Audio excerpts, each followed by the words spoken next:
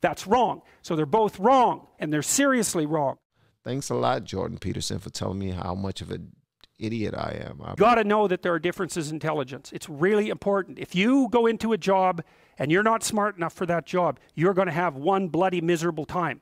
And you're going to make life wretched for the people around you because you won't be able to handle the position. And as you climb hierarchies of competence, the demand on fluid intelligence increases. And so, unless you want to fail, you don't put yourself in over your head.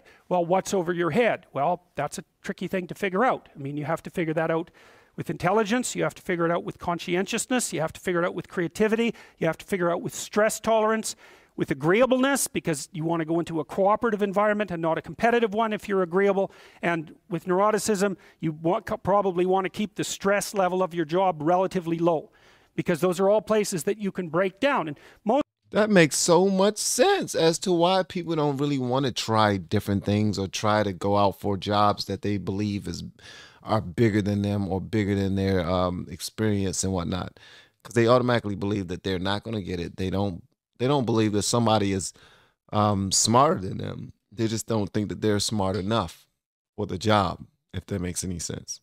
Probably doesn't, but won't be the first nor last time that I said something ridiculous.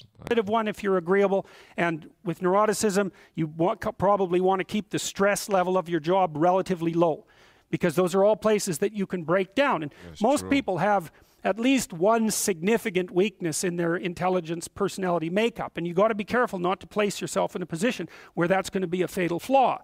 But what you really want to do, as far as I can tell, if you want to maximize your chances for both success and let's say well-being, is you want to find a strata of occupation in which you would have an intelligence that would put you in the upper quartile.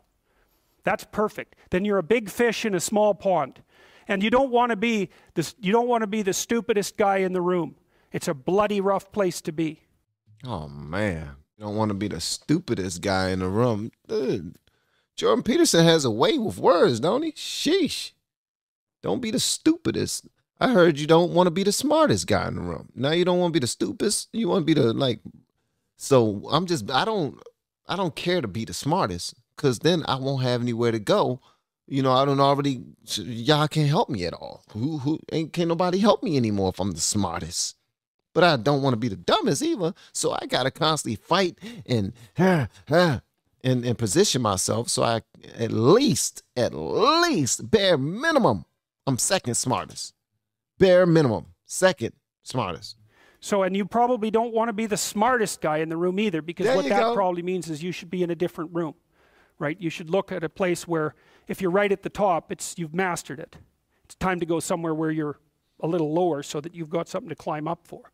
So, and if you're not hyper conscientious, for example, you're probably not going to want a job that you have to work 70 hours a week at, because you're just not wired up that way. You'd rather have some leisure, and more power to you.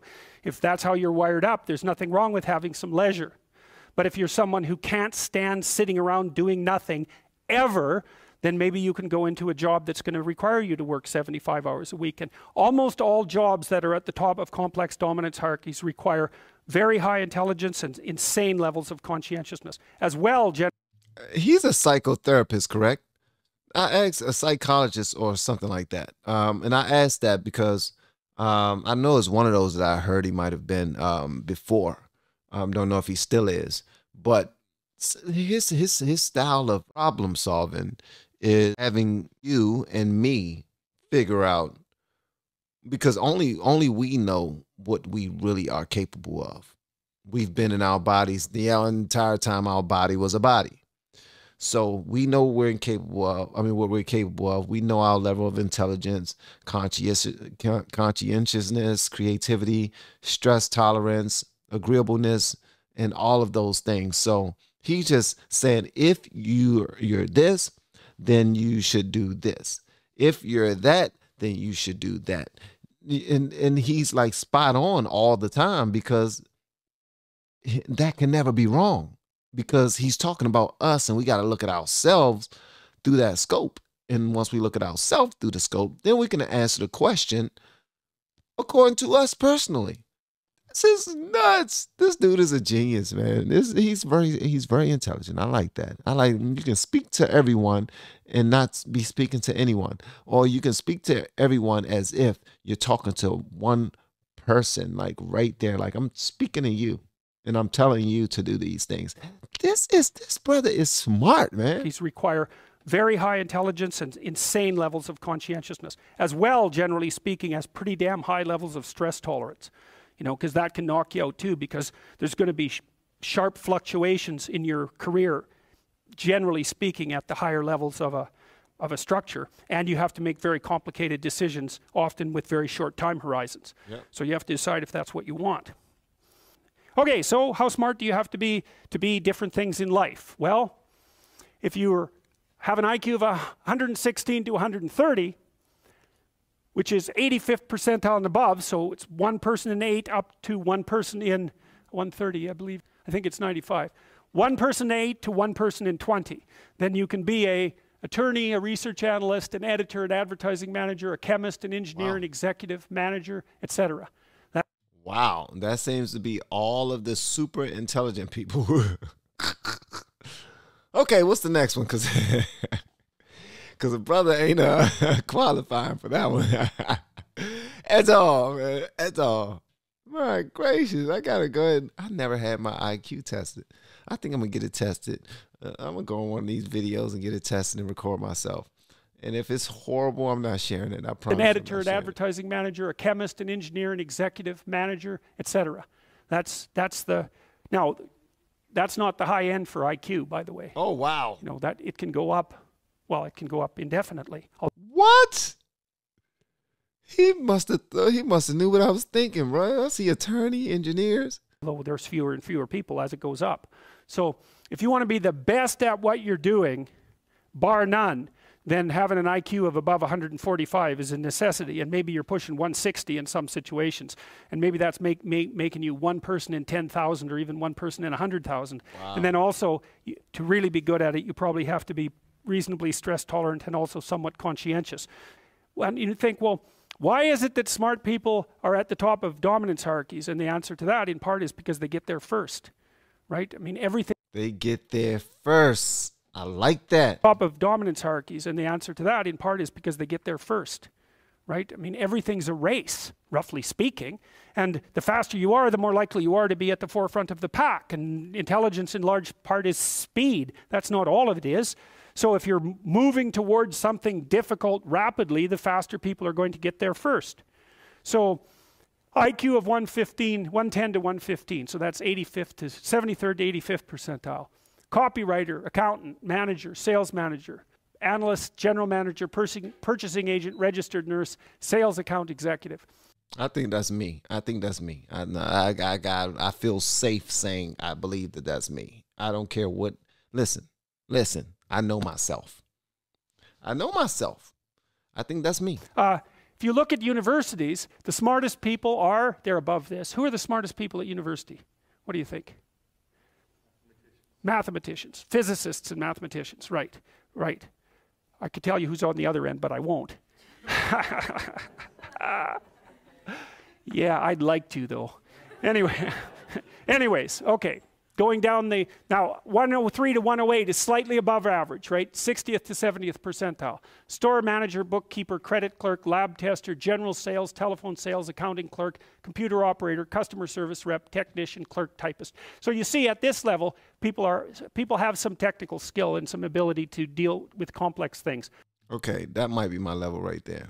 I didn't know it was going to be, because that level right there has a bunch of respectable jobs and career paths and whatnot, and those people are smart as hell too. Have to be organized, have to be considerate, have to be selfless.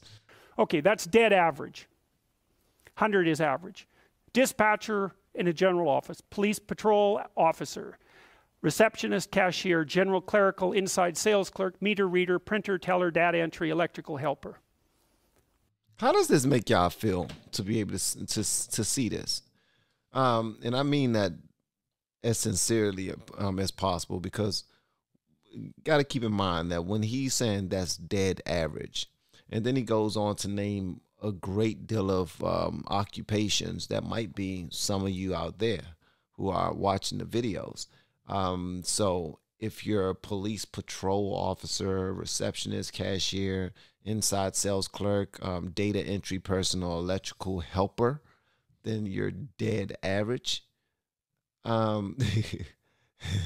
mean, he's saying that your IQ will qualify you for those positions.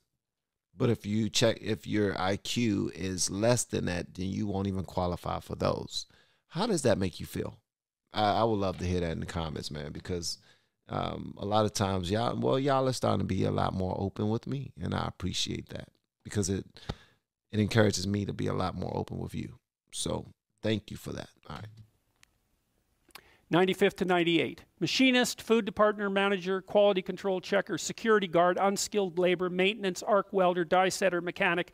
Good IQ range for relatively qualified tradespeople. 87 to 93. Messenger, factory production worker, assembler, food service worker, nurse's aide, warehouseman, custodian, janitor, material handler, packer. Now, what you're starting to see is that as you move down the hierarchy, the jobs get simpler. They're more likely to be assigned by other people, or they're repetitive. Because what IQ predicts to some degree is how rapidly you can learn something, but once you've learned it, it doesn't predict necessarily how well you do at it. And so the more... So if that's IQ, then I already know my IQ is pretty low because I don't learn things very rapidly at all. That's just not me. I want to learn things faster, but I just don't. More repetitive jobs people with lower IQs are more suited to more repetitive jobs. Under 87, is there something? Well, no. Right. That's a big problem. And it's something our society has not addressed at all. Jobs for people with IQs of less than 85 are very, very rare. So what the hell are those people supposed to do? It's 15% of the population. Wow. What are they supposed to do? Well, we better figure it out, because one of the things that's happening too is that as the high IQ tech geeks get a hold of the world, the demand for cognitive power is increasing, not decreasing, right? You want to be a teller? Well, you know, those checkout machines, they're not so simple. You want to work at McDonald's? You think that's a simple job? You don't see robots working at McDonald's. And the reason for that is that what McDonald's workers do is too complex for robots to do. So, well, so this is a discussion that no one wants to have, but that's okay. It's still a problem, and it has to be dealt with. So the U.S. government, it's illegal to induct anyone into the U.S. Army if they have an IQ of less than 83, right? It's about 10% of the population. Wow, he said it's illegal.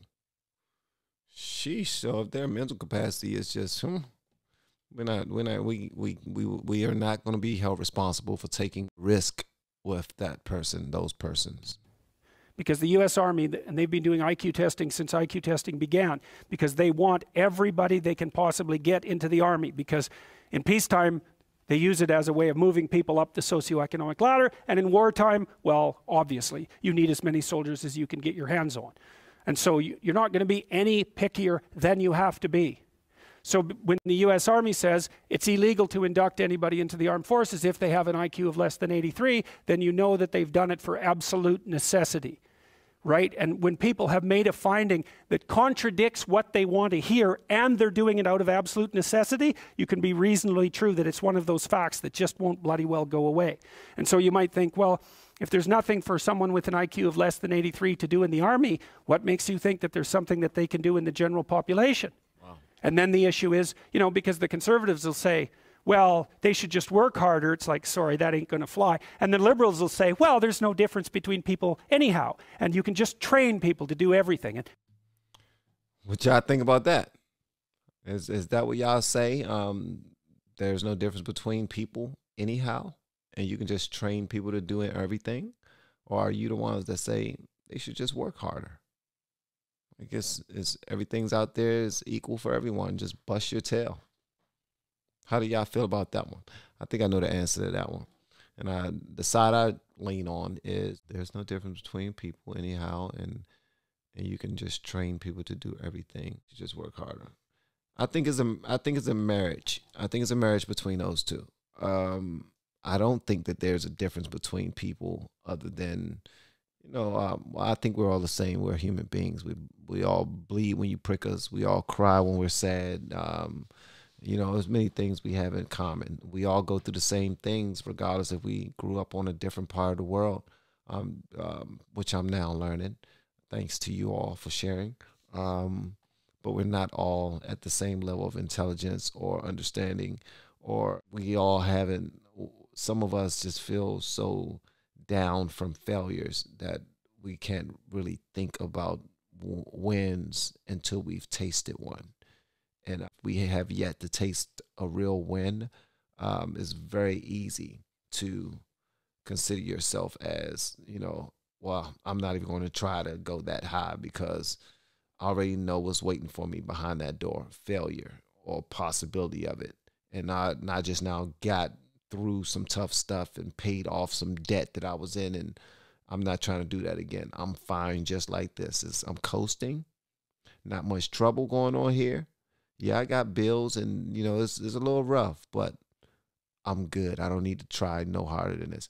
But then you have they should just work harder. I also feel like people should just work harder for what they want. If you have goals and you have certain things are just ruining your life financially, and you're like, if you want to get over it and pay for it, you want to get out of debt, or you want to become smarter, or you want to learn a trade or something, then yeah, bust your tail and get it done. Especially if your health is fine, if you got good health, and I'm talking about physical and mental health, then absolutely bust your tail, get out there and work harder, take a gamble on yourself and really go at it, go after it, and you can finish. So in my mind, there's a marriage between these two, because you can train people to do practically anything. That's why we have universities. That's training in my mind. But those people who complete it, they only completed it because they decided to work hard. They decided to bust their tails. So they both have to be married. It's not just one or the other to me. That's wrong. So they're both wrong, and they're seriously wrong. And the fact that neither side of the political perspective will take a good, cold, hard look at this problem means that we're going to increasingly have a structural problem in our societies. Because I said they're right. Both of them is like a marriage between the both. And he was like, no, they're wrong. They're wrong. They're extremely wrong. Thanks a lot, Jordan Peterson, for telling me how much of an idiot I am. I appreciate that. Look at this problem means that we're going to increasingly have a structural problem in our societies, because we're complexifying everything so rapidly that you can't find employment unless you're intelligent. You guys are really going to face this. Lawyers are disappearing like mad.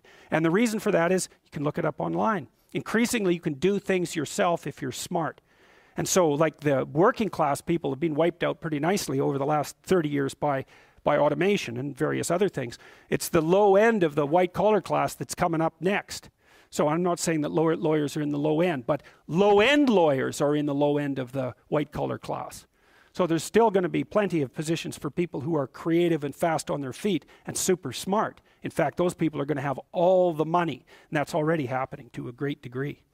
Because if you're smart and you can use a computer, you're so smart it's just absolutely unbelievable, right? And if you can't use a computer, and I don't mean, you can open Word. That isn't what I mean. I mean you can program, and if you can't program, well, you're right at the next end.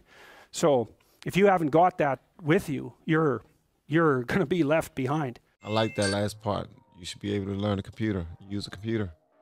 I agree with that. Technology is something else. It's something else, and it's not going to stay here. We already know that.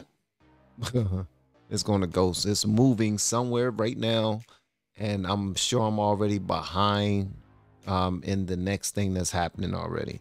So once I find that next thing, I will be trying to learn that as well, because I don't want to be left behind.